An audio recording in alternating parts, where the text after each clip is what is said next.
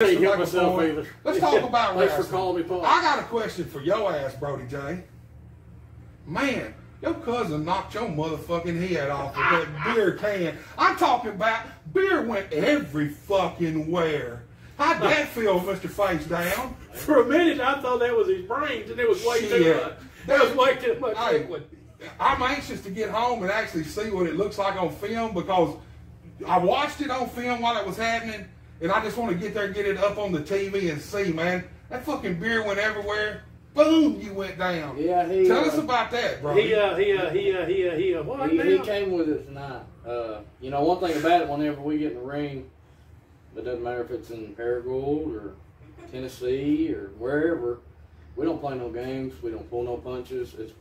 It's head over heels, balls to the wall.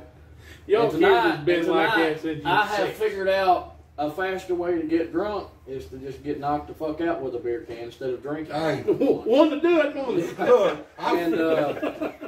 And I mean, he got me. He laid it in, but you know, I mean, I guess it was my turn, but he didn't do it face to face like I did. Yeah, but now you know. After you beat him the last show. You did fucking. Well, I mean, he did. Do the beer fucking all I got to say is he used a weapon, took a cheap shot, and still tucked his damn tail between his legs and took off running. Yeah, that's all I got to say. Hey, I'll be honest with you.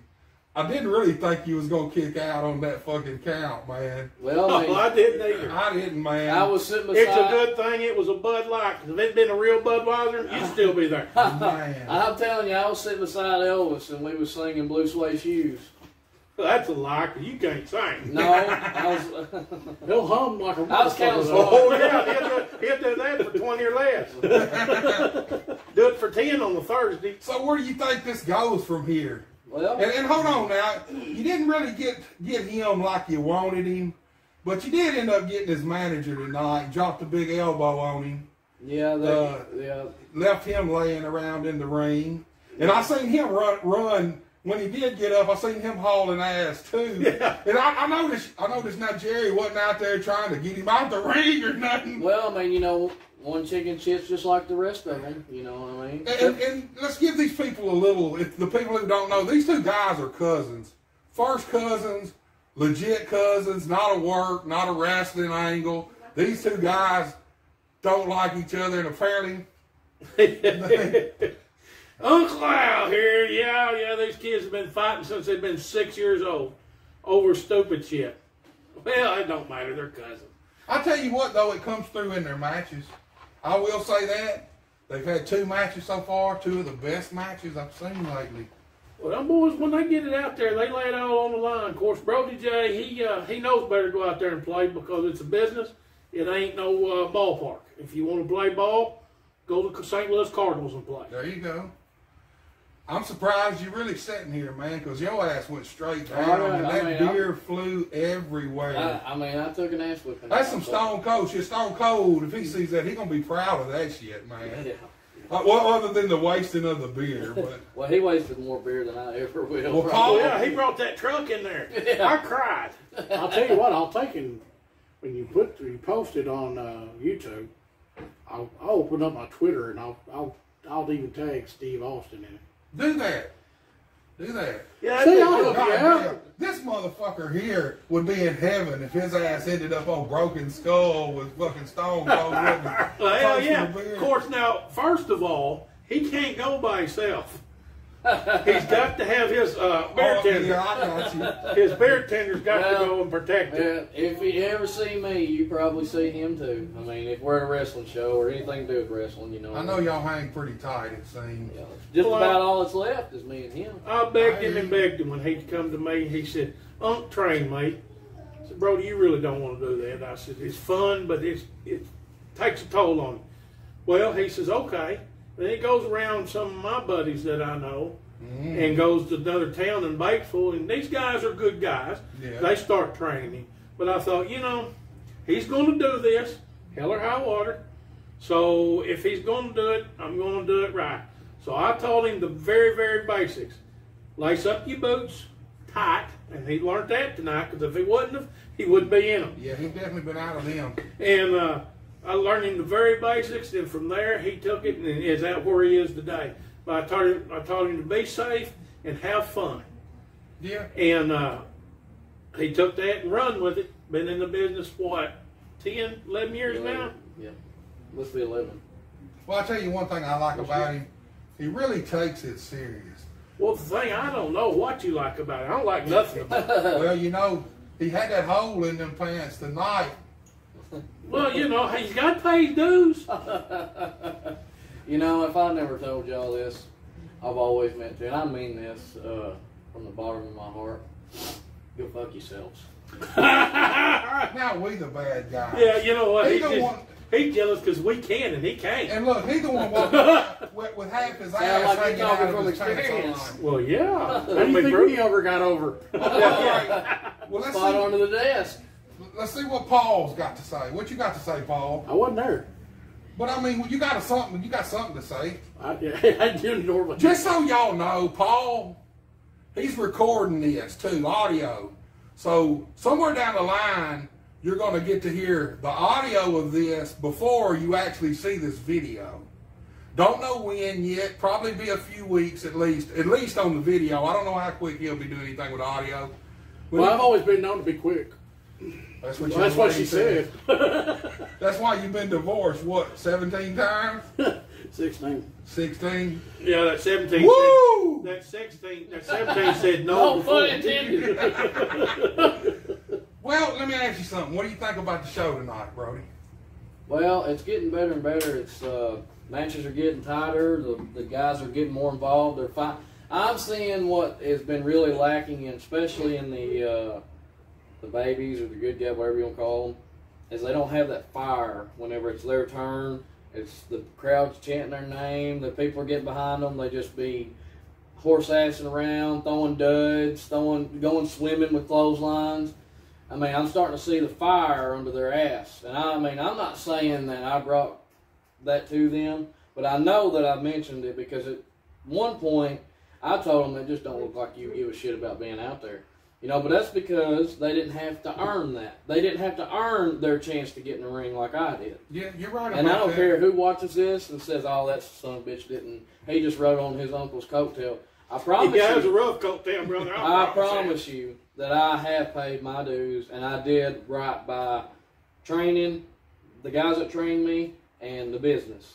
They would not, this guy would not let nobody get in the ring that ain't supposed to. Well, here's the thing. And have his name anywhere a part of theirs. It shows in the ring.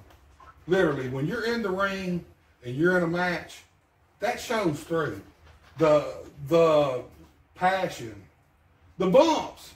I mean, we were watching the stuff tonight. It didn't take y'all, I mean, just literally going out there and taking some good, crisp, hard bumps, the crowd started rocking with it. Yeah, It's, that's what they want to this see. really is simple. Wrestling, pro wrestling, is storytelling. The matches are just the vehicle to tell the story. Yes. Simple as that. But you'll never hear, or on camera, off camera, tell anybody that my match is a work. I mean, I don't care if it's exposed. I don't care if they know. If they don't know, I don't give a shit. I watched your match tonight. I'm wanting them. You and Jerry wasn't working. No. Y'all was trying to beat the hell out of each other. Yes. I'll say when That's it's not on why. YouTube. That's what means more to me than anything. I'll watch it Because on YouTube. if I don't believe what the fuck you're doing, or what the fuck you're saying, or what's going on in the ring, if I don't believe any of it, I ain't buying no fucking ticket. I'm with you. And I mean, WWE's the same way right now. Everything they do is a cluster fuck. It looks like they belong in a pillow factory. I mean, that's literally, there's no rough shots. There's no, laying shit in. I mean, I want that guy to feel, if I'm supposed to whip his ass, or I'm trying to whip his ass, and he don't go to the back and go, gosh, damn, I'm glad that shit's over, then you didn't work me. I'm with you. You Hey, didn't can I work say me. something? Go ahead. Hey, Paul. camera lady, I got time on my. It tells the time how long I've been active, how long I've been active. So I'll know because around the time that this will cut off, that'll cut off. It won't actually cut off. It'll just stop it somewhere around 30 or a few minutes after. So and then it'll keep right So when on this going. gets about 25, I'll start I mean, just kind of keep an eye on it or whatever. Yeah, I got you. Oh, cool. We'll just cut it off, and then we can do whatever we got to do. And subjects, guys, come on. Let's who's got anything on their fucking mind? We're here. I tell you what, last night I was flipping through my thing. Was speaking about midgets earlier. I kind of like that because midget porn. Y'all ever seen that? My God. Hey, I ain't gonna lie, I've seen it, Fred. I've seen some. I like them motherfuckers, but I watched it on big screen. It's not the same. You need to watch midget porn on a small screen TV, and it's good. Oh yeah. Oh God. So. Oh, I'm telling you right now. And the amputee. Y'all ever seen amputee porn? I actually ain't seen amputee porn. Oh my God, Debbie, don't do Dallas.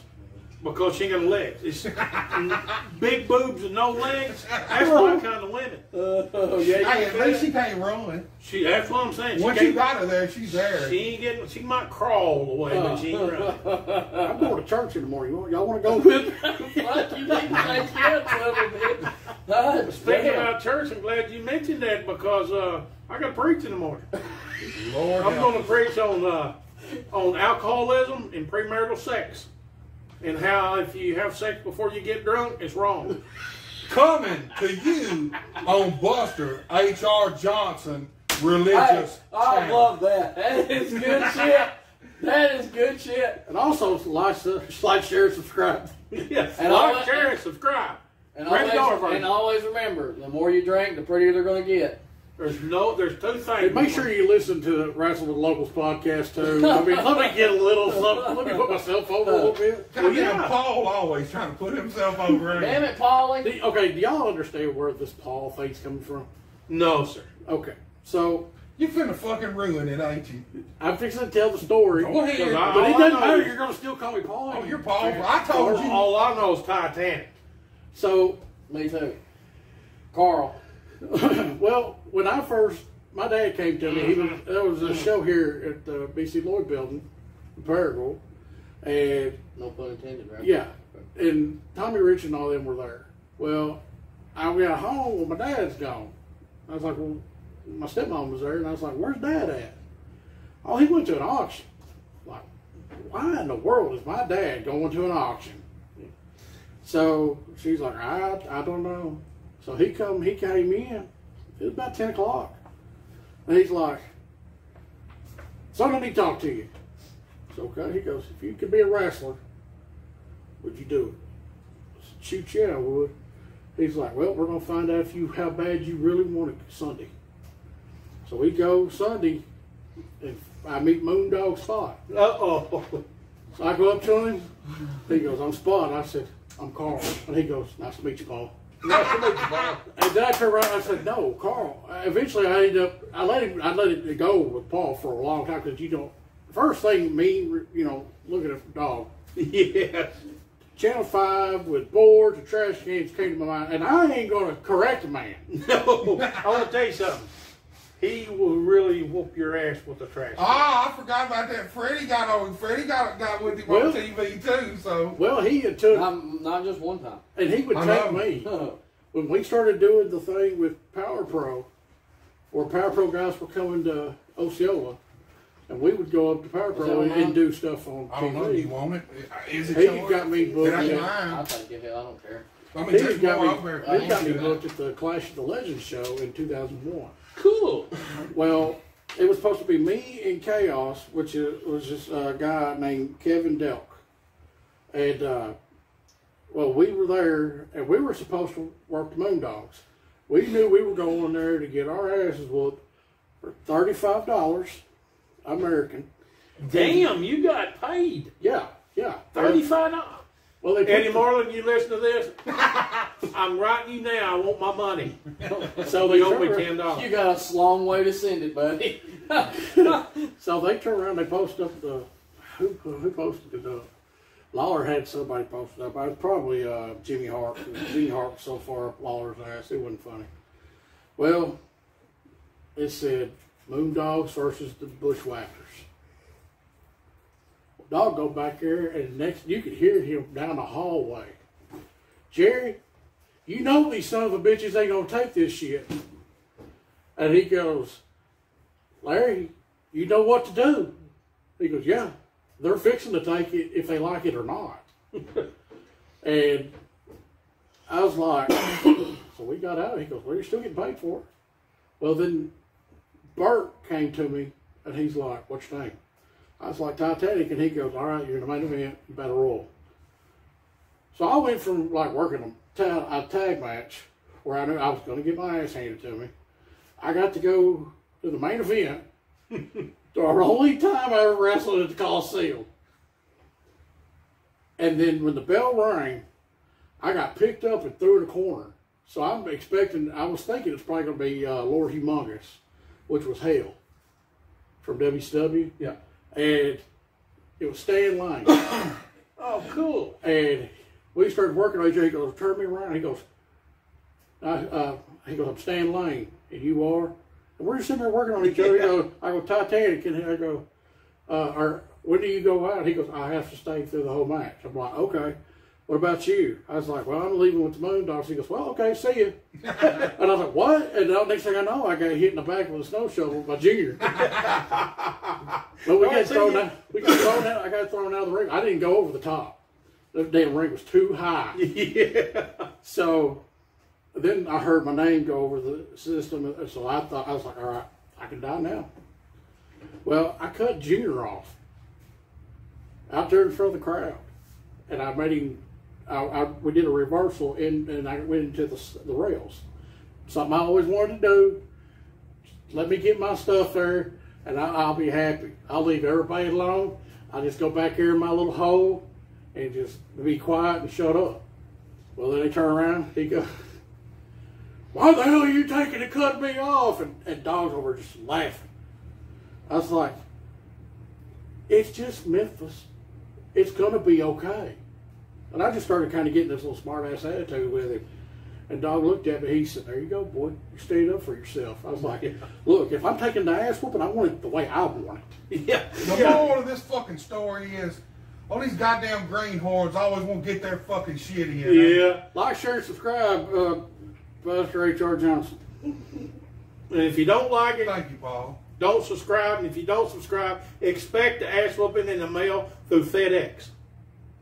I got a FedEx driver that works for me. We use UPS. We don't use FedEx. I ain't talking about the guys in prison. I'm talking general population. Jesus. Okay.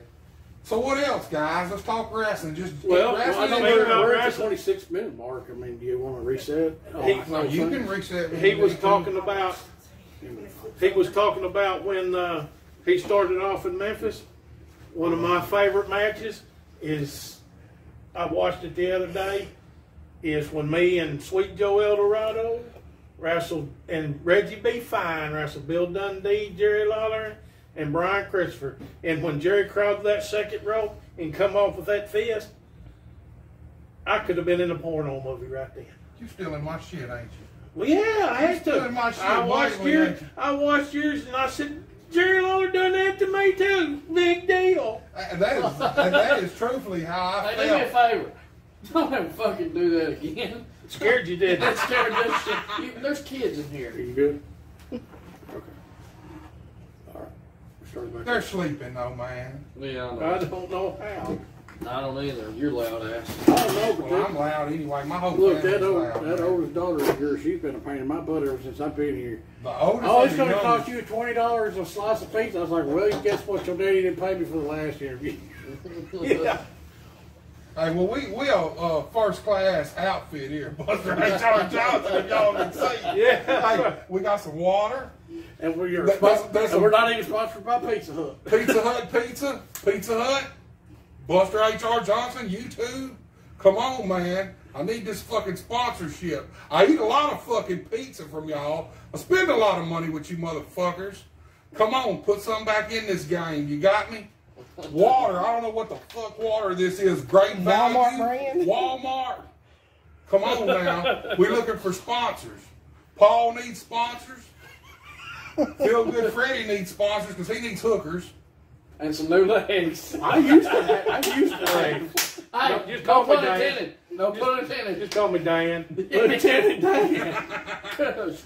We was shooting pool in Poplar Bluff, and Brody was at a tournament one night, and everybody around there was half drunk except for me, and I was all the way there. And this one boy come over there, and Brody entered. He said, "This is my Uncle Feel Good Freddy." And I said, "How you doing?" And he said, "What'd you say your name was?" And I was wearing a pair of shorts. And I said, I stood up to him, and I said, "My name's Dan, Lieutenant Dan." And you know that goofy son of a bitch called me Dan the whole night. He damn sure did. And bought me beer. I didn't care. He could call me Phyllis if he bought me beer. Well, we got Dan, we got Paul.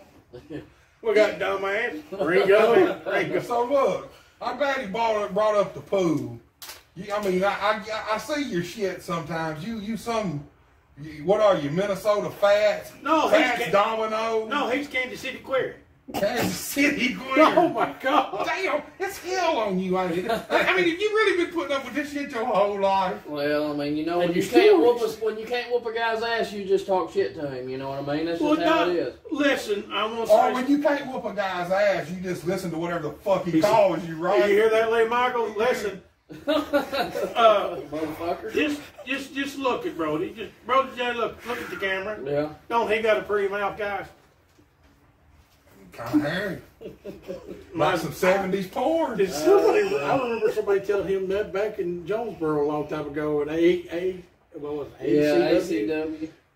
Told you had a pretty mouth? Yeah, it scared the shit out of me. Because it was right about the time we was bringing San Francisco Treat back in. And then he quit and went to Rick Burton. Which He went straight. kind of how weird. Treat never goes straight. Kind of weird how he can just turn the switch whenever he wants to. But he's cool as hell. He really is. He is. He's a good worker. He's one of the great. I will say that. I love the I would dude. do an angle or work him any damn Yes, I love time. the dude. Anyway, he's like wearing his stuff, and he's talking honey this, honey that, baby, sugar, whatever. And he walked. I'm a 15-year-old kid, so it's really rough on me. And I'm still new Green to the locker room etiquette, you know. And he's like, "Listen here, honey." And I said something back to him, but I didn't smart off to him because I didn't know I could, and I didn't know what to say really. And about the time he's like, "Hey, tell him that's what his wife or his boyfriend said." And without missing a beat, like, "Yeah, well, that's not what your boyfriend." What? I mean, I repeated what he said, and he goes, he says, you know, "Well, you got a pretty mouth," and that's what he's talking about. You used to call that. It scared the piss out of me. I left out of the locker room, never went back in. When that first started, it was Kevin Sarton, and then he sold it to his uncle Gary Sarton, and then Gary sold it to me and Tico, and Tico run the back, and I would do the announcing. That way, we had the whole building covered. And then me and Tico kind of butted heads. We wasn't seeing eye to eye, and I said, "Well, just pay me what." You know, it's kind of what I got in. It's just damn. It's It's just damn sad. That Was it Mad Dog that owned it? Yeah. Yeah. And who was that? Gary Sarton, Mad Dog. See, I didn't know his real name. Okay. Well, I know when I was getting in there, I was dealing with the commissioner at the time, which was Mattingly. Yeah. And he was like, "Hey, I want to ask you a question." I was like, "Yeah." And he goes, "Do you got any of the guys from Jonesboro wrestling for you?" I'm like, "Well, who do you not want me to have on this show?" So he was like telling me, and he was giving me the reasons why and stuff like that. But it was like, he said something about Mad Dog owing the commission like $5,000. Yeah. Well, that's because back when Arkansas had their athletic commission, you had to pay for your promoter's license, then you had to pay for everything you do, and then you had to pay so much per show. You had to advertise it through the commission for 30 days before the show, and then you had to have a card, and if the card changed, it just. And then you had ticket sales because Arkansas wanted their money. Oh, yeah. And he would never do it all right. And so they guesstimated